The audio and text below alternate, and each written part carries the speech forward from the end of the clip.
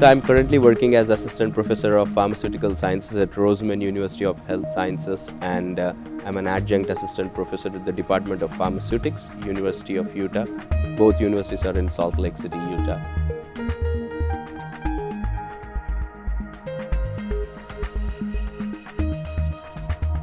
So migraine in general is a very debilitating condition, and approximately 37 million people in the US have migraine, and the cost of migraine attacks because of people not going to work is around $17 billion. So I came across these statistics and these numbers, and I was pretty much surprised. And one of my lab technicians, she used to constantly take off because of migraine attacks. So, and at the same time, when I was thinking about this, International Academy of Compounding Pharmacists, so that's an organization, they were soliciting grants for compounding formulations in the area of pain in general. So they did not specify any particular pain. So I thought I would, submit this project for funding from them, and so that's how it's a kind of both my personal experience and a funding opportunity being opened up.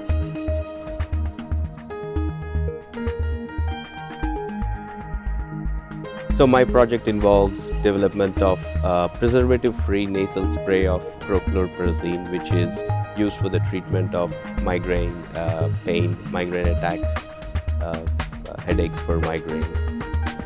So this project mainly involves a vehicle which is preservative-free, and it has a dose of prochlorperazine for nasal delivery of prochlorperazine for the treatment of migraine.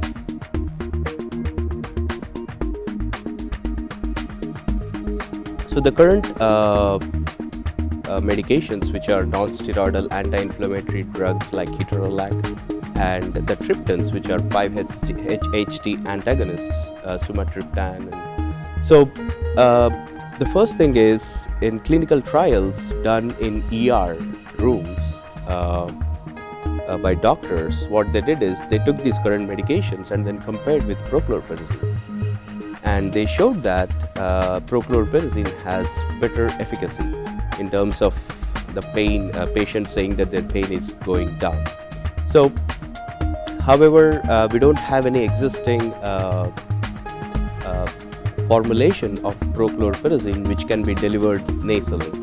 So we have tablets of prochlorperazine, we have injections which can be given intravenous, and we have suppositories. So these are the only three formulations which are currently available, and most of the times for migraine they either use intravenous injection or tablet.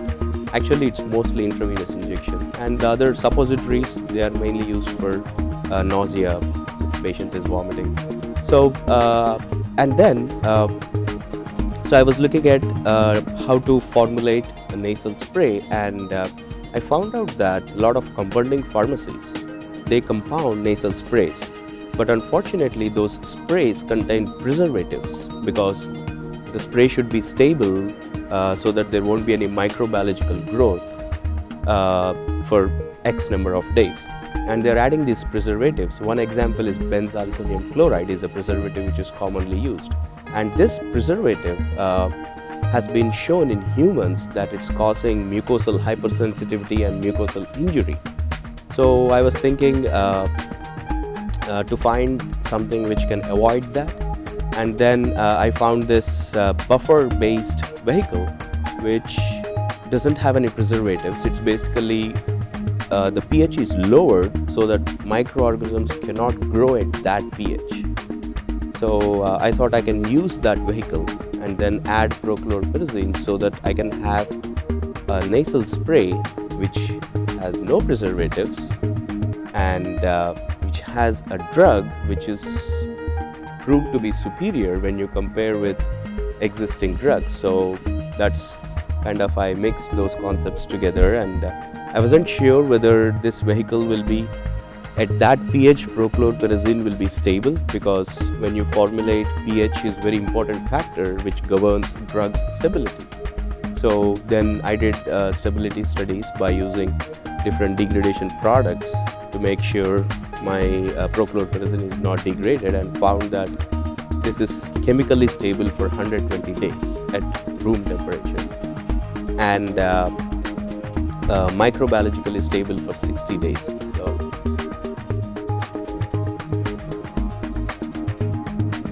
So in my first phase, I developed the formulation and checked its chemical stability using certain degradation products which may form if this compound degrades.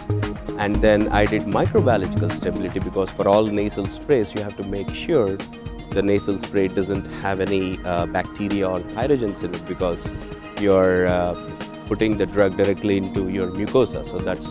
So I did stability studies. So for the next project, I want to do the efficacy studies in animal models, and I want to do pharmacokinetic studies where I want to measure the amount of prochlorperazine which has been absorbed into blood after being delivered by this nasal spray device.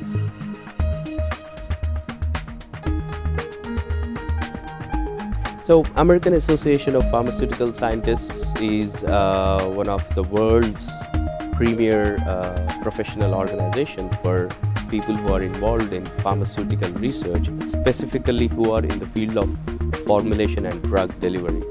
So I was a member of AAPS since probably 1998 and 1999, and right from my days of pharmacy school I was involved with AAPS, and I thought this is the platform where I can showcase my research and gather more collaborations, and probably get more critique from peer researchers, and get more ideas on how I can take this research forward, or whether this will work in the future, or what kind of drawbacks or bottlenecks I might have to face in my research. So that was the main purpose